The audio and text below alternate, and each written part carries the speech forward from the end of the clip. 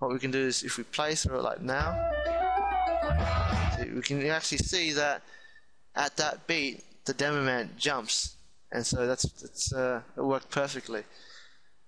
Another thing that I loved to do in my second movie, Team Down, was that whenever I had something I wanted to sync to, I usually like to do a slow-mo that part because, you know, it seemed kind of cool, and that's what all the CS movies back then were doing. And I thought it'd be pretty cool to introduce that to, you know, like TF2 movies.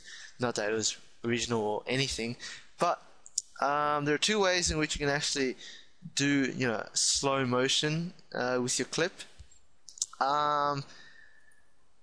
If you right click on the footage, here we go, insert, remove envelopes, you go velocity, and from here if you zoom in you can actually click,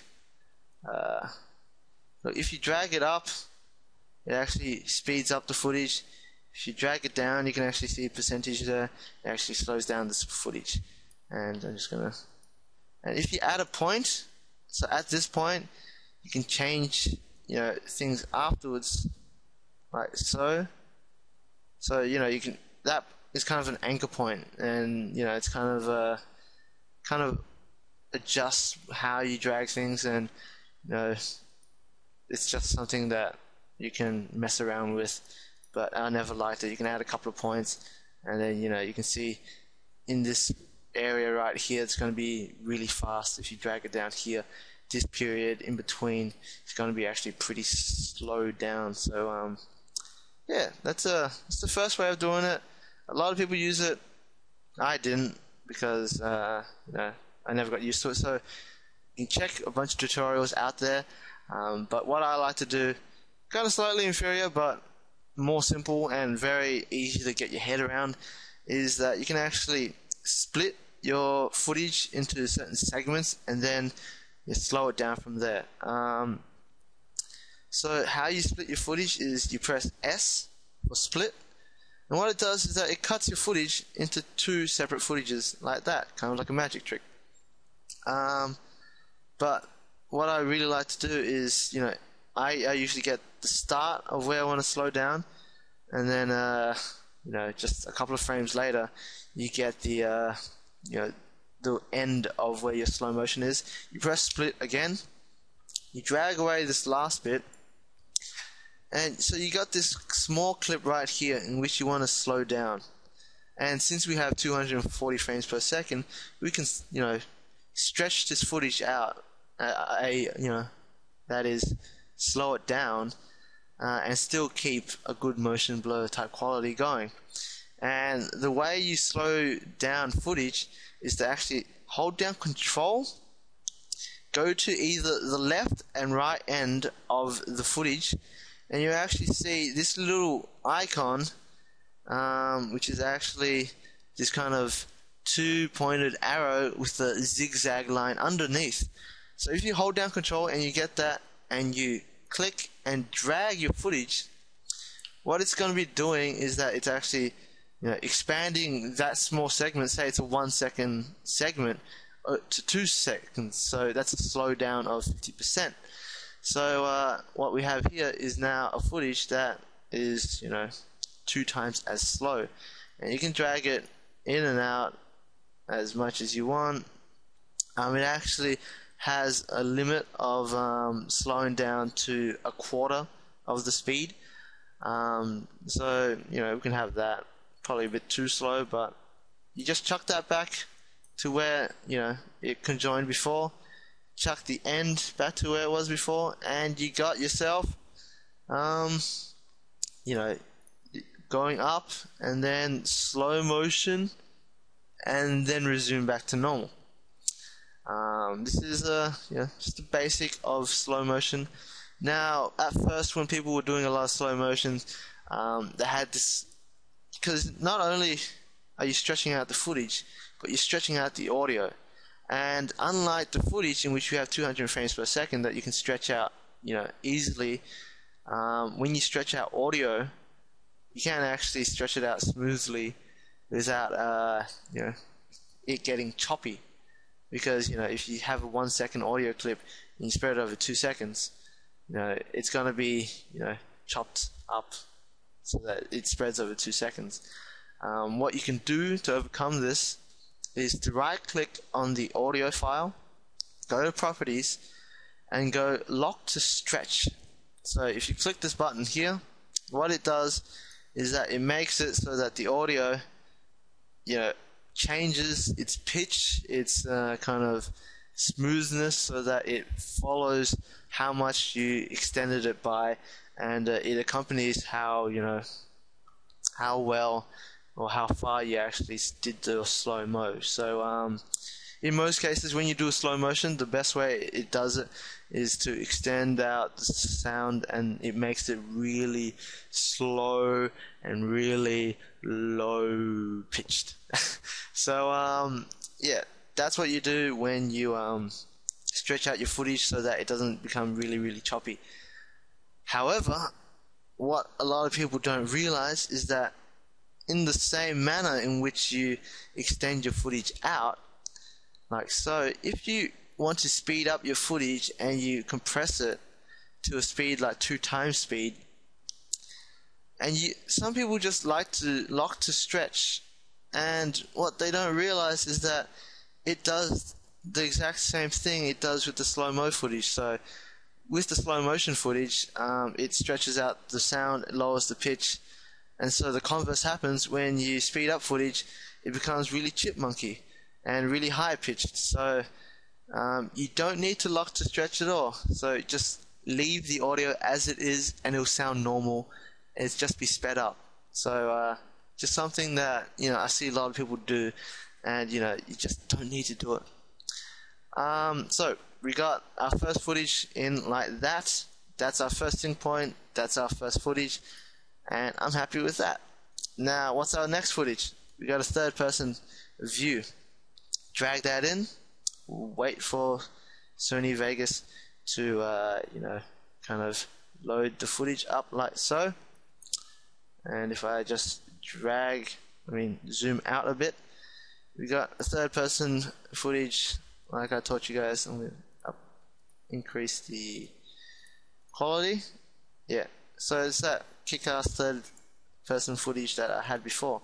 It's actually quite long, so what I'm going to be doing is I'm just going to be chopping it up a bit around here. I had a bit too much extra footage here. And yeah, we got myself a pretty good third person rocket jump here, and we can sync to that rocket jump. And yeah, that's a pretty cool second setup shot. I don't like to use too many setup shots, but this is just for learning purposes. So what I usually do is if you have this ticked up here, it means automatic crossfade. So what that does is that once you drag your clip and overlap it with your previous clip, what happens in between is that it automatically makes a transition, fading out from the first one and fading into the other. This is the simplest and cleanest transition that you can get, and I can't stress how good it can be sometimes. A lot of the times people don't like it when you have really obvious, really dodgy transitions, and these transitions include, if you go through these tabs right here, this transition pad tab, you got Venetian blinds type thing, and once you drag that onto that transition area, a transition property box will come up, and you can just mess around with how many blinds you're gonna have, how many times it spins, and blah blah blah. And if we look through it, oh yep, that is disgusting. And yeah, so that is how you make transitions. You can toggle, or you can, once you drag in a transition, it has the 3D blinds is what it's called, and you can see it there, and it's got the kind of an X transition icon here, and that's the transition property. Once you click on that, you can edit the transition properties, or you can get rid of it by pressing this delete preset right here. And no, wait, not preset, I mean delete remove selected plugin there. and now we're back to the normal one. Sony Vegas has a bunch of transitions, star wipe, as Homer loves to say. It's just a lot of the times it's not necessary, but if you really want to do something, I mean, I guess it's just personal preference, but some wipes can be pretty good. Probably not clock wipes. Let's see, some linear wipes like so, and if you just drag it in, a really good thing is that you can just go through your crossfade here and you can see where it's at. I really like to do a high feather value. Feathering is kind of like how soft or how gradual the transition of the transition is. So if you have it at 0, you can see that it's 0 pixel difference in the difference in the wipe. If you increase it up a bit, it actually fades out a bit more, and the higher it is, the higher the more pixel it fades out, the gradient. You can also change the angles, etc., etc. So we got ourselves this transition. Gonna get rid of it, and yeah, that's our second clip.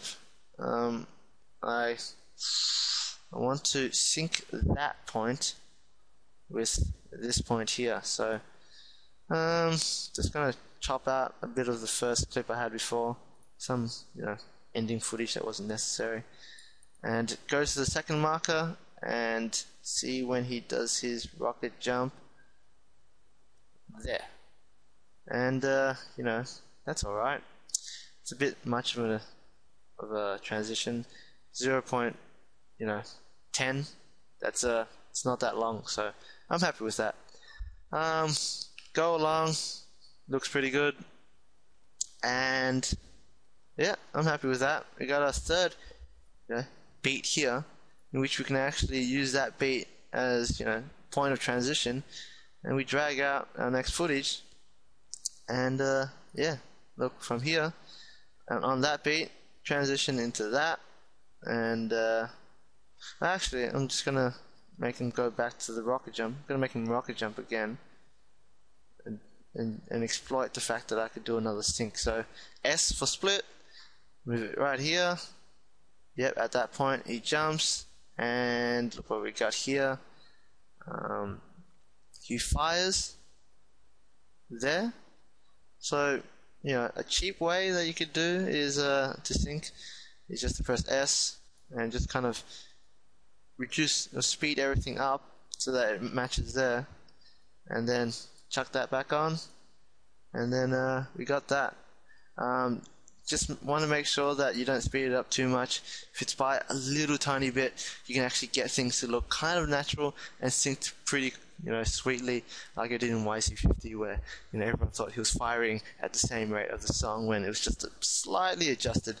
So in the end, we got 3 clips transitioning into each other, and yeah, that's what we got. Like how I said that splitting footage is inferior, it's because you can't merge them back together. So once you do that, you can't do much afterwards. So we got how to do transitions like so. What I like to do at the beginning as a transition is just a fade from black, and at the end a fade to black. And so the way to make a transition without actually using another footage to overlap on it is to actually go to the top left or top right of a footage where there's a blue triangle, and you actually get this kind of quarter circle and double arrow thing going on. You hold that and you drag it forward. What you get is the transition period right there. This works with audio as well, fades in audio. And what that is just fading in from black, fading from nothing here into that. Same here, just going to fade out, fade music out. What we have is